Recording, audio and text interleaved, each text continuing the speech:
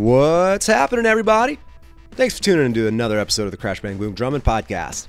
Today's guest is drummer Jeff Conrad of Phantom Planet, who also played in Minnesota ska band the Siren 6, the latter of which relocated to Los Angeles in the late 90s, which is how Jeff ended up out there, and which is also a cool story that I was able to speak to him about. But we got into everything from his early impressions of Los Angeles, how I came across the Phantom Planet record Raise the Dead, which I love very much to this day, and whose vocalist is one of my all-time favorites, for real, in Alex Greenwald. Dude is so good. As well as Jeff's first kit, Guns N' Roses being the gateway to playing the drums, as well as some info on the reunited Phantom Planet, and a little bit on their new record, due out early this year. I'll also put a link in the description in this episode to a documentary that Jeff produced and edited on the history of his band, the Siren 6, which is super cool. So make sure to check it out. Crash Bang Boom Podcast can be found on iTunes, Stitcher, Google Play, Luminary, Podbean, and more, as well as my SoundCloud and YouTube pages. If you like what you hear, feel free to check out any of the previous 170 plus episodes and hit that subscribe button, or give me a positive review and or any and all of that. Por favor. Speaking of records, shout out to my sponsor, New Orleans Record Press. If you're looking to release your project on vinyl, go on over to NewOrleansRecordPress.com to check out the many packaging, coloring, and more options. Plus, they have a real-time quote generator for you to keep tabs on all that stuff. They also print both 12 and 7-inch records in 150 and 180 gram variants, and they offer mastering, precision, lacquer cutting, electroplating, and more. All the services. Hit them up, and that's at NewOrleansRecordPress.com. Alrighty then, here we go. Jeff Conrad, Phantom Planet, Siren 6. Crash, bang, boom. Crowds go mad with joy.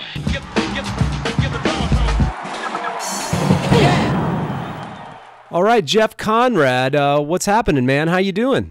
I'm doing pretty good. How are you doing? Doing pretty good myself, man. It's a pretty kind of uncommon winter here in New York, so it's not brutally cold. But I know apparently if you're back in Minnesota, that might not be the case where you are, I imagine. Yeah, we had some. I think it was -7 for most of today. But wow.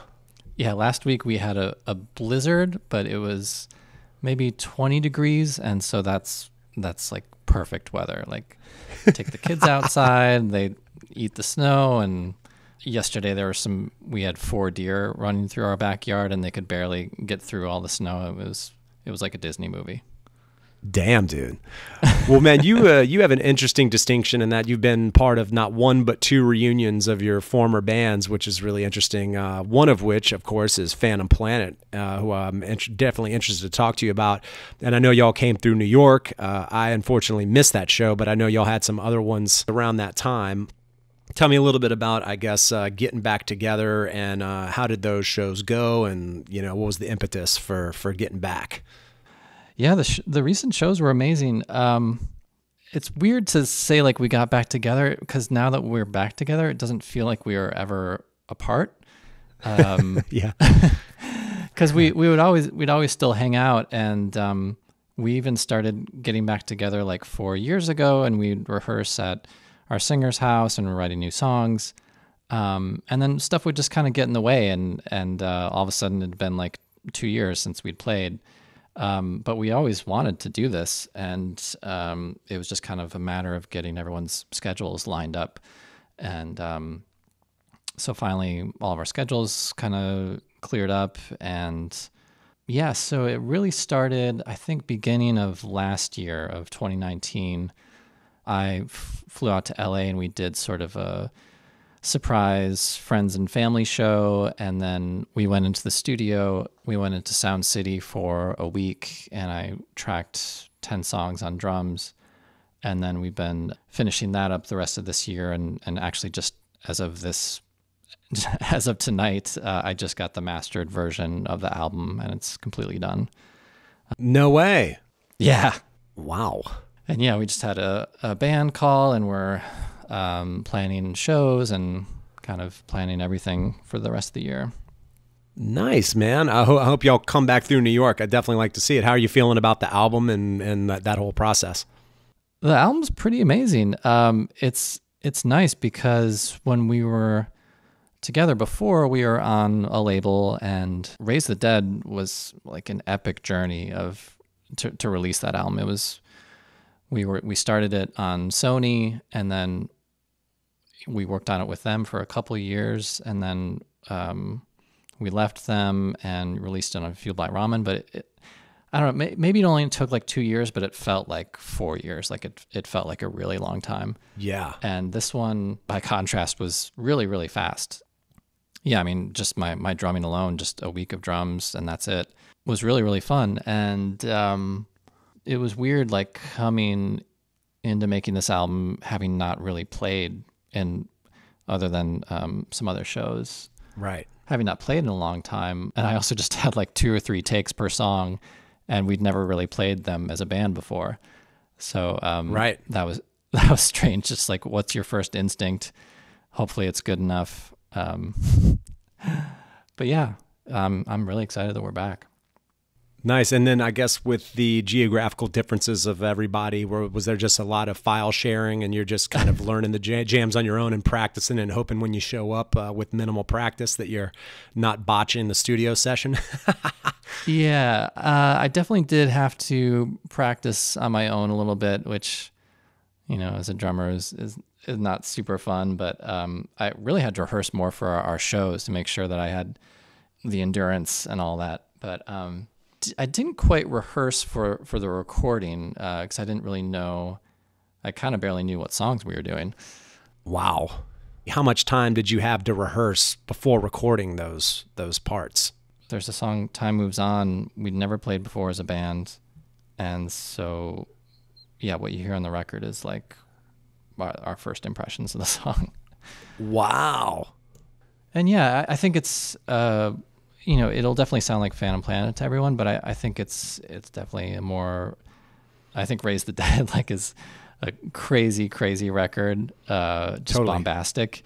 And there's still some of those moments on here, but I think it's definitely more mature and maybe more restrained. Right. I think it just kind of comes with age.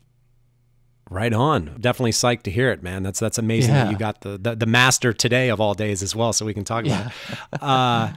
Well, going back to one of the other bands that I previously mentioned in the Siren 6, I dug the documentary that you did on the band, which cool. As I was saying, culminated in a reunion as well. So you got your 2 reunions there. But tell me a little bit about that band and your journey of going out to LA from the Midwest and kind of that world that you immersed yourself in LA and kind of just trying to make sense of it all when you're young and crazy enough to go to LA as like an inspired band, you know? Yeah, that was a much different time. And so the Siren 6 was a band that was started in Minneapolis around 96, I want to say. And, you know, at that time it was before the internet really. And to get exposure, you really had to, we believed you had to either be in New York or LA. And we knew one person in LA and we didn't know anyone in New York. And so we kind of, well, one is better than none. So yeah, we pretty much moved to LA in 98, and that one person that we knew, she happened to be friends with the guys in Phantom Planet, and then the guys, they were in a band called Karis Flowers, who eventually became Maroon 5. And so we became really fast friends, and we'd always play shows together. And the Siren 6 moved out to LA with the intention of getting a record deal, and you know, we were young. I was 18 or 19. No, I was 20. Still young. Still young. We naively thought we'd get a record deal in about 6 months, and we would just move back to Minneapolis. Some of us even kept our apartment leases there, and you know, we pretty much moved out there with the clothes on our back and piled into a 3-bedroom apartment with 7 of us. Wow. And so yeah, cut to about a year later, no record deal. The band kind of disintegrates, and I stay in LA and form a rock band with 2 of the other guys. And then Phantom Planet's drummer left the band, and I, you know, talked to Phantom Planet, and they really wanted me to join, and it just seemed like an amazing opportunity to be a full-time musician, and being in Phantom Planet at that time was just unbelievable. I mean, we'd tour in Japan and, you know, just tour all over the world and play on all the late shows. And it was just an unbelievable time. It was so much fun.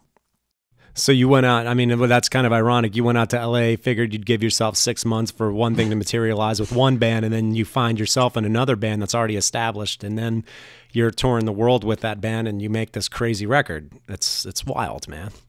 Yeah, I mean, crazy things can happen in LA if you stick around long enough and you keep a cool head on your shoulders. But, you know, that town is full of dreamers. And, yeah, I mean, I got very lucky. But I also think just being a drummer, like, good drummers are in short supply. I think there's, you know, everyone kind of wants to be a singer or in the spotlight. And I think there's just not a lot of great drummers, I don't think.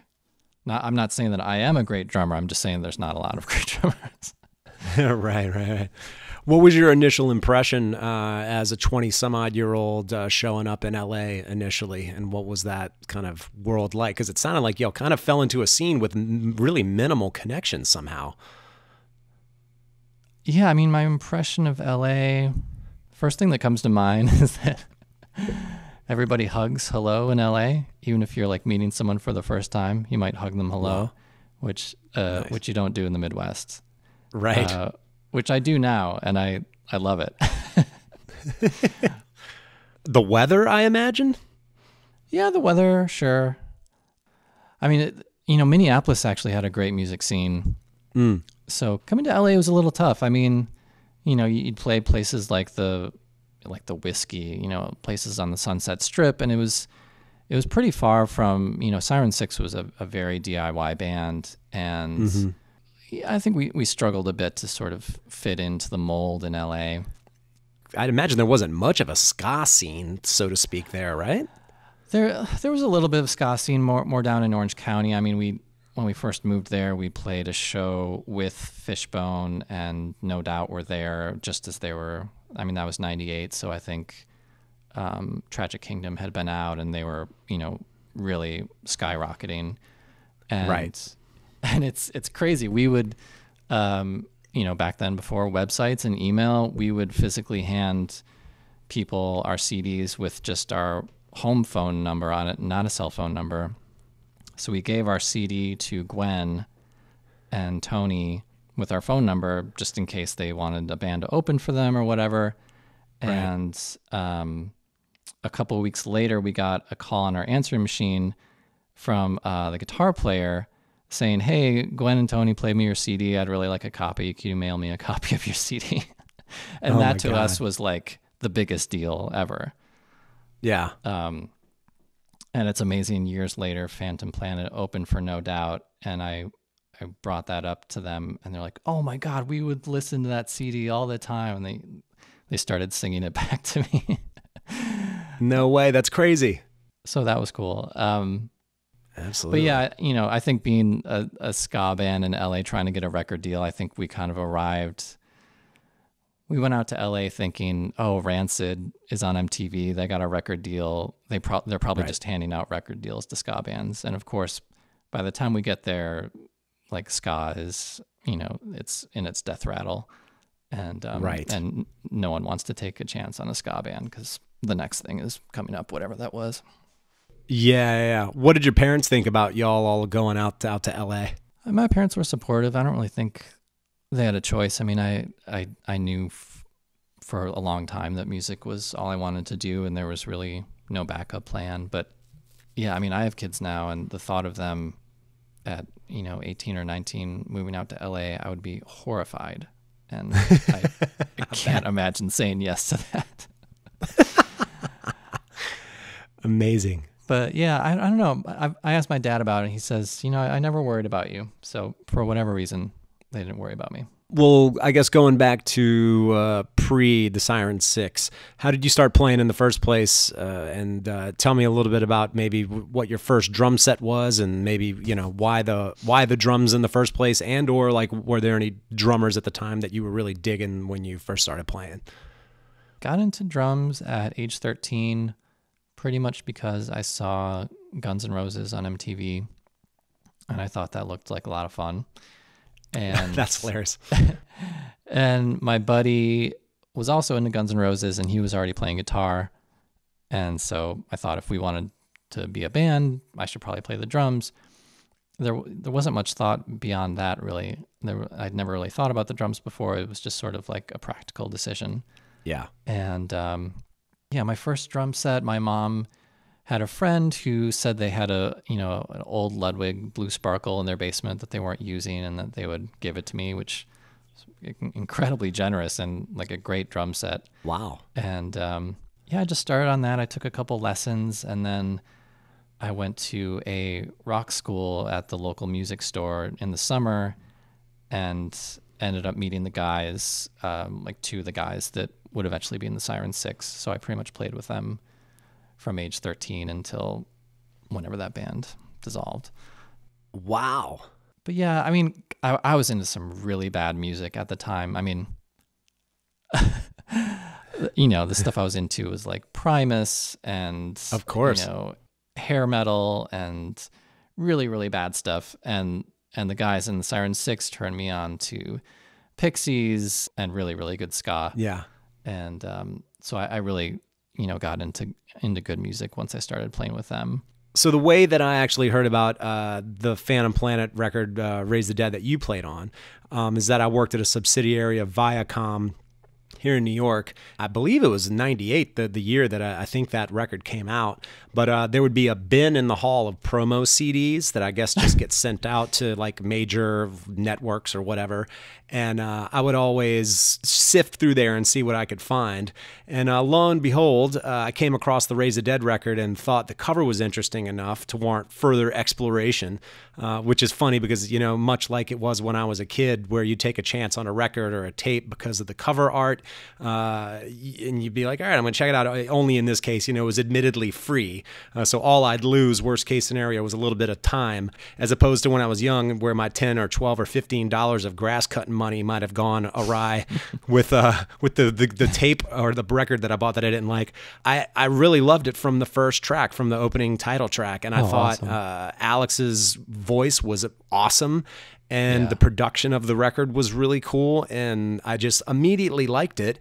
And flash forward, I started DJing around that time. Oh, wow. And I would occasionally play some of the songs off that record because they kind of meshed well with either some of the kind of punk jams or like the angular early stuff like Elvis Costello. I could actually fit in some of the songs off that record, which is interesting. So whenever I listen to it, it actually reminds me of the earlier days for me in New York when I was DJing, playing some of those songs, and when I found that in a record bin in a hallway. So that is actually how I discovered your record. That's super cool. Yeah, you mentioned Elvis Costello. I was just thinking about him. So I'm back in Minnesota. I'm actually in Rochester, Minnesota, and I befriended a local drummer, and he has he started a drummers brunch, which I went to a couple of weeks ago.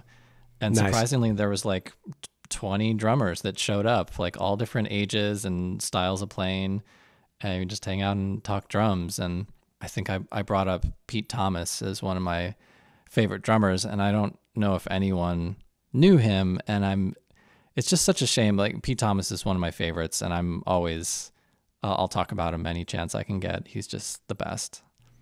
Is he the guy that played on most of those early Elvis Costello records? Yeah, so he's the Attractions drummer. So gotcha. not the first album, but pretty much the second album through, God, I don't know. I mean, at least 15, like the first 15 years of Elvis Costello. Awesome. But he's just he's definitely one of my top guys. Absolutely. Yeah, I love that earlier sort of angular, dancey punk stuff like Elvis Costello and Joe Jackson, and all that stuff is very much the prototype for what would happen in New York kind of in the later, the mid 2000s, I guess, or whatever. It's interesting when that sort of no wave sort of dance punk thing kind of came back in New York.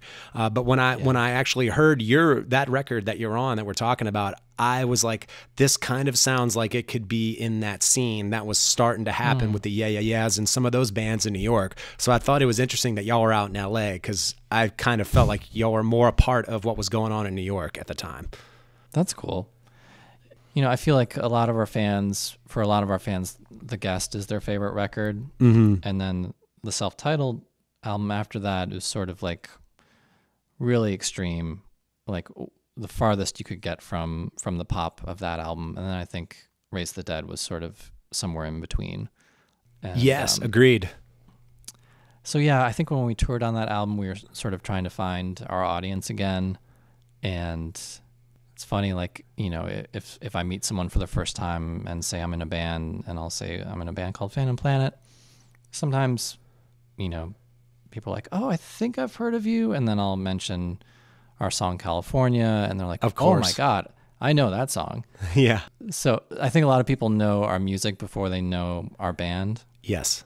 Which is cool. I think that song is just sort of like part of the atmosphere, and like, oh, it totally doesn't belong to us. Yeah. Right. I mean, I think if most people's awareness of the band came through that song, because it was on pretty heavy rotation on the radio, on MTV, all of that.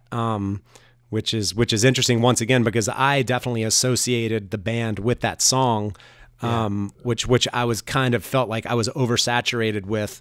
So in hindsight, I'm kind of impressed that I was even willing to be like, I'll check out a record from these guys. And then I was like, oh, this is kind of, I felt like it was a different thing. I just wasn't expecting it. And I totally dug it, which is once again, such a bizarre scenario, and one that's just kind of etched in my mind and very specific, because it was just so bizarre the way I came across it. But one question about said record cover that features, all of the members taped up to what I'm assuming was a floor, and then the shot was from above.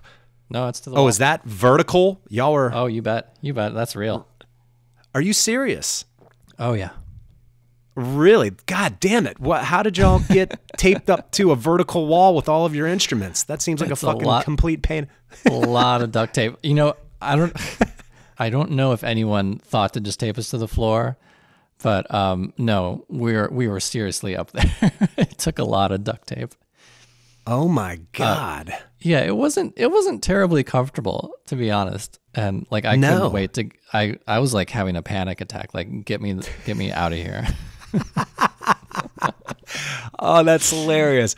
Cuz the cover of it is it just Alex? It's just Alex. Yeah. Okay, but then when you open up like the inner sleeve or whatever, it's all of the members that had to go through that with their instruments. So it's such a crazy cover, and like the whole art and the idea is hilarious, and it's just outrageous, man. So one question about that recording, and you mentioned that the process of getting it out sounded like it was a pretty arduous task, but the drum recording is really interesting to me in that it's one of those records where the drums are very dampened and kind of electronic, and that kind of electronic dance influence, and I dig that. So I guess tell me a little bit about the experience of recording drums for that record. Well, I'll have to talk about our engineer, who is Sean Everett, who is now like, I don't know how many Grammys he's won, but he's like the go-to engineer now. If you look him up, he's the guy. Wow. But when we started with him, he was this young kid from Canada, and he just kind of landed in LA and was working with our producer Tony Berg at Tony's home studio. And my experience with engineers up to that point is that, I would go in there to play the drums, and they would start to mic them up, and it felt very like clinical and like just not like a great recording, like just not a great environment to play drums in. Like I'd be like, I need to put this mic here. Can you raise your cymbal up, or can you play a little, like... Yeah, of course. Just like not a great experience. And Sean would come in, and I wouldn't even realize that we were mic'd up, because he would just be cracking jokes the whole time and having so much fun. And then all of a sudden he'd be like, Jeff, I think we got a take. Come listen to this. It sounds great. And he's such a goofy guy. He carries around his own hot sauce anywhere he goes. He just has his own hot sauce. That's the kind of guy that he is.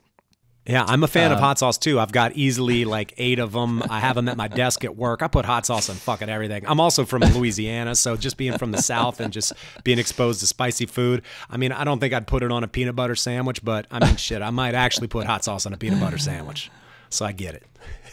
But yeah, recording drums for that record, I sort of had to shift how I thought about the tracks, because I think a lot of those songs we'd been playing live, and as I understood it, the goal was to capture on the recording all the awesome stuff that I've been playing live. And I think I learned on that record that the recording is a much different experience than the live show.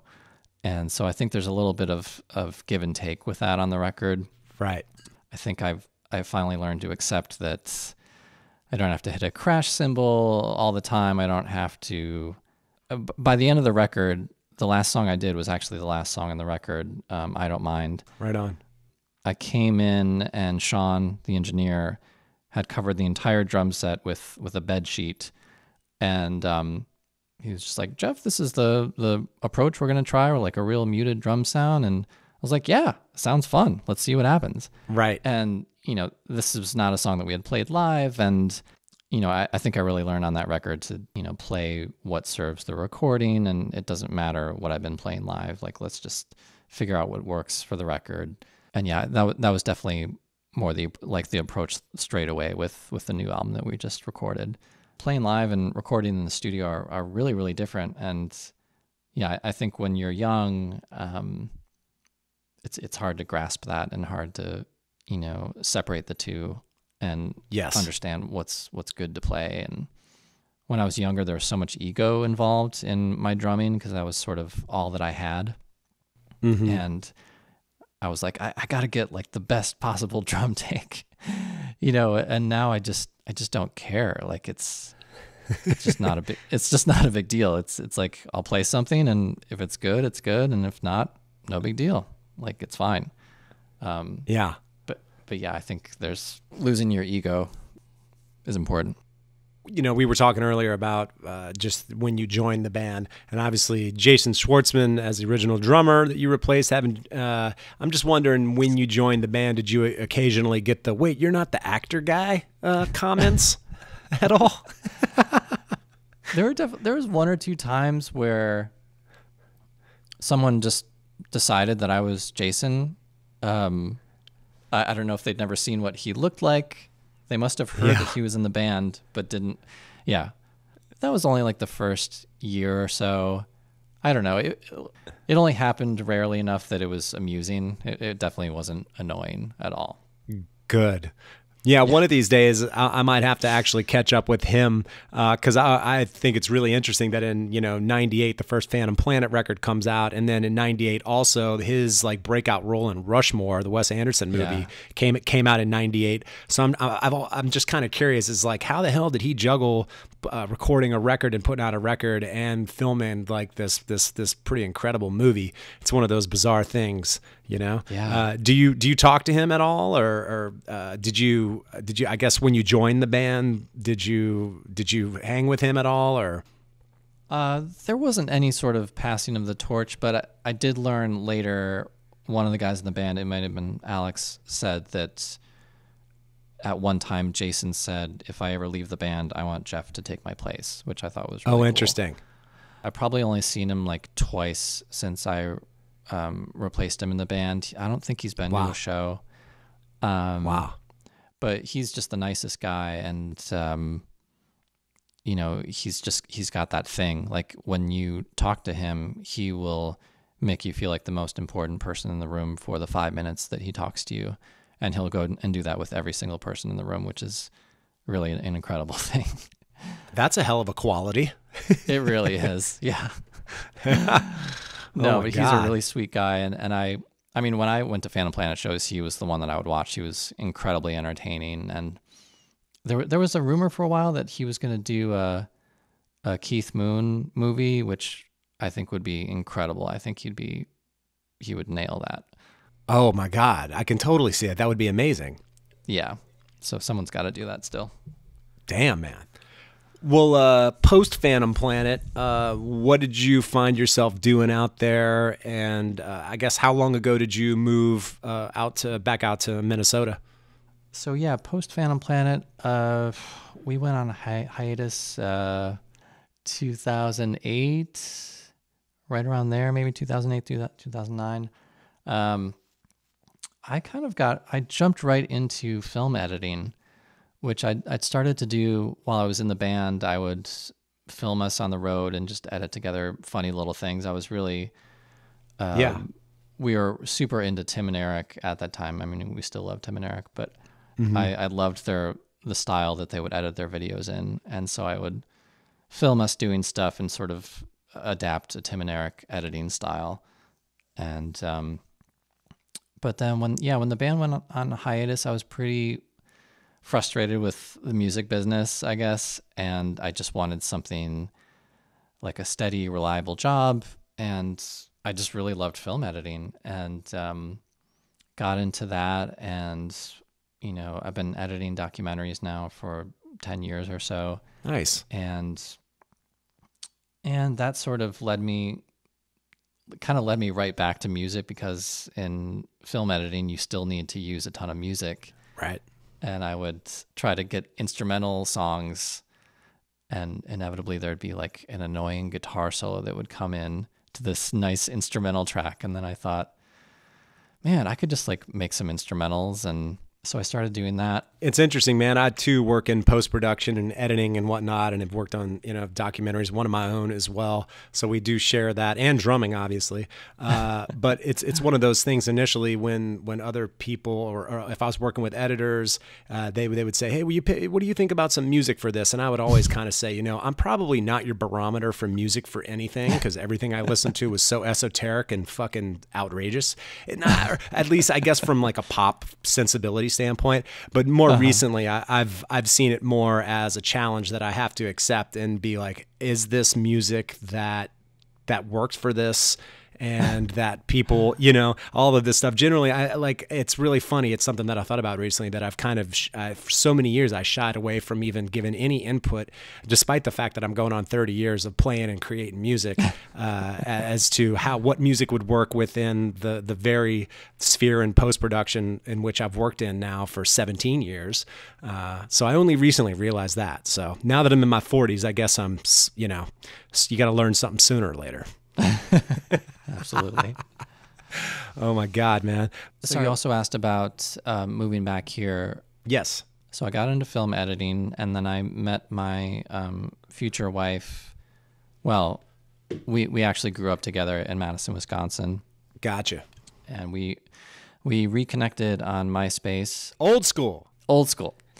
So she was living in San Francisco at the time. She's a doctor, so she was in residency at UCSF. Gotcha. And we started dating long distance. This was when Phantom Planet was touring a whole bunch. So we were both like pretty busy with work, but we would, you know, get together once or twice a month. And then when she finished residency, she moved down to LA, and we were down there for a while. And then when the band went on hiatus, she wasn't enjoying being a doctor in LA. And so we tried to go back to San Francisco, where she trained. And then by that point we had 2 kids, and raising 2 kids in San Francisco was not financially viable. And luckily, I hear you. Luckily she got offered a job at the Mayo Clinic in Rochester, Minnesota. So we moved here about 1.5 years ago, and we're just loving it. Nice, man. Yeah. Yeah, so we're closer to where we grew up in Madison, and just a much more manageable life here. Awesome, man. Very, very ironic that Phantom Planet finally got back together just as I left California. But oh my God, man. But it's great. Speaking of Phantom Planet, I guess, what are the future plans beyond getting this record out? Yeah, so it looks like the record comes out in May. Okay. And we should have maybe 2 to 3 weeks worth of shows around that. And so I mean, we're, you know, when we were a band before, we had a record label and we had kind of the whole machine behind us. And now we're sort of starting over from scratch with, we just have a manager who's wonderful. And, you know, when we were a band before, there wasn't social media, there wasn't any of that stuff. And it's amazing now to have all that and to reach our fans through there. But yeah, we're kind of just taking things slowly, like seeing what works for us.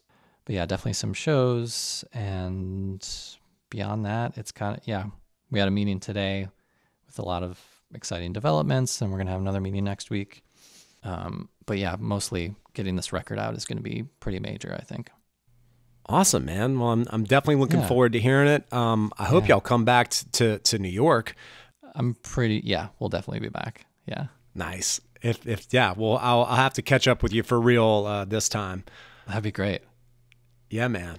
Well, cool, dude. It was good talking to you. I'm glad to catch up with you. Nice talking to you too. And like I said, it's trippy talking to you. I could have obviously not having seen into the future know that I would do a drumming podcast and talk to the drummer of this record that I was like totally into, and that I found in a record bin.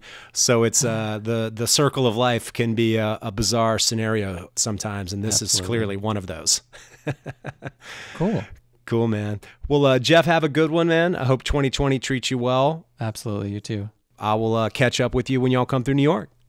Thanks so much. All right, everybody. Thanks for hanging. Hope you enjoyed the episode. It's great catching up with Jeff. Super cool dude, and I look forward to Phantom Planet putting out this new record and hopefully coming back through New York. I'm definitely a fan of them. They got some killer jams and some ridiculously awesome singing. In any case, we'll catch you on the next one. Crash, bang, boom.